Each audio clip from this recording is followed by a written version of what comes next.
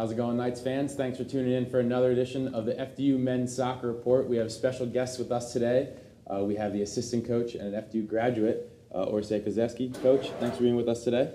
Thank you for having Gavin. First, it was a loss against Penn, and then followed up with a 2-0 loss to Princeton. When you have a weekend like that, how do you get a positive out of that? Well, I mean, it was definitely a tough weekend for us and our guys. But, I mean, even though we lost, we could still take some positives out of those games, you know. Penn was 0-6 coming into our game, but they're not an 0-6 team, and they played extremely well against us. And, I mean, we competed. It just at the end we just came up a little short. Mm-hmm. But we could draw some positives from the game. I mean, we got to do a little better finishing opportunities when we get chances, and be a little more clinical. In that Penn game, you had mentioned you found yourselves down 3-0 and were able to come back. So it's kind of been a theme for you guys that even though when you're down, you're never kind of out of it. So what are something that you like about that effort? Well, yes, definitely. I mean, our guys seem to respond well when their backs are against the wall, kind of. Right. And unfortunately, at that game, it was a little bit too late. We were down 3-0. We scored 2 goals in a span of like 4 minutes, but we just ran out of time. But the guys did respond at that time. So we wish we had more time on the clock, but unfortunately, we didn't. Well, some of the leaders of your team, Karlis Putans and Anders Vest-Hansen in the midfield, can you talk a little bit about what each of those guys have meant to the team this year? Well, they've meant a whole lot to our team. I mean, unfortunately, we missed Anders at the Princeton tournament, who didn't play, but we're looking forward to having him this Friday when we open up our conference play. But he's like a backbone to our team. And so is Karlis Putans, who's a senior, who's been here before and knows what he needs to do and what we are expecting of him to do well and compete, and hopefully we get a victory. Well, we had a chance to catch up with Anders and Karlis about how the season's been going so far. We're having a couple of firsts here on the FDU Men's Soccer Report this week. It was our first time interviewing Orce, and it's the first time that I've had to stand on a box to be as tall as the person I'm interviewing. But we're here with senior defender Karlis Putans, standing 6'5". And Karlis, the defense has been challenged last week especially, with 5 goals in 2 games. So what are you guys trying to shore up in practice to get ready for conference play? To be honest, I feel like our defensive line is pretty strong, and we've just been struggling a little bit defending as a team.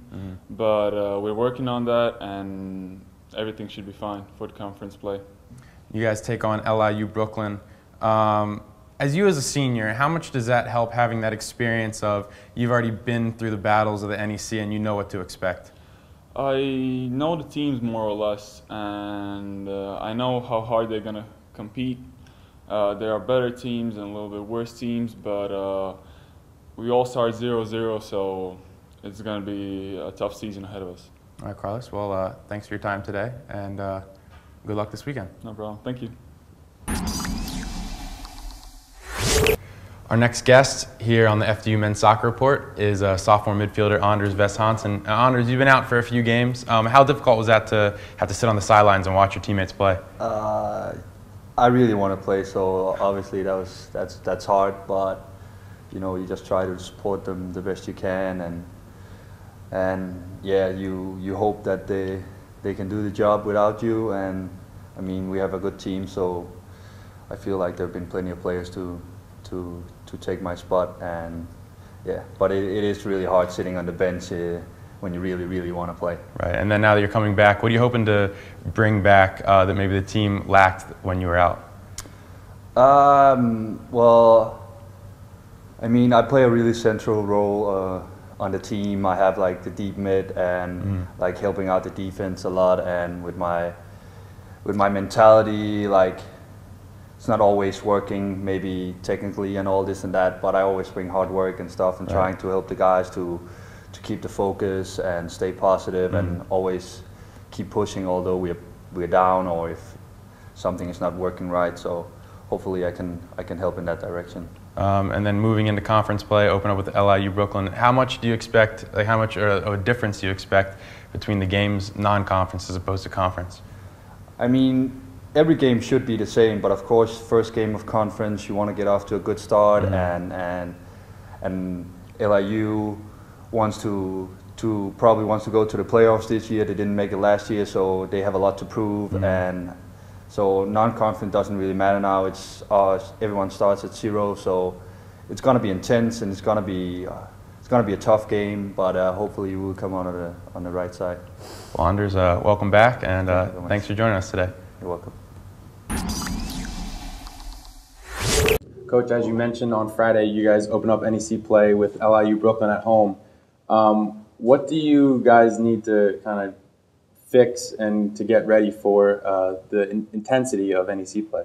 Well, like you said, we do open up Friday night against LIU, and it's our first conference opener, and we tell and the guys that all these conference games are very tough games, and you need to go in with the mentality that it's going to be a battle out there, and if we just fix some defensive errors we did this past weekend, I think we could do all right against LIU. All right, Coach. Well, good luck this weekend, and you got your first FDU Knights soccer report out of the way. How does it feel? It feels great, and I'm looking forward to Friday night. Well, thanks, Coach. And thanks. Knights fans, thanks for tuning in. Until next time.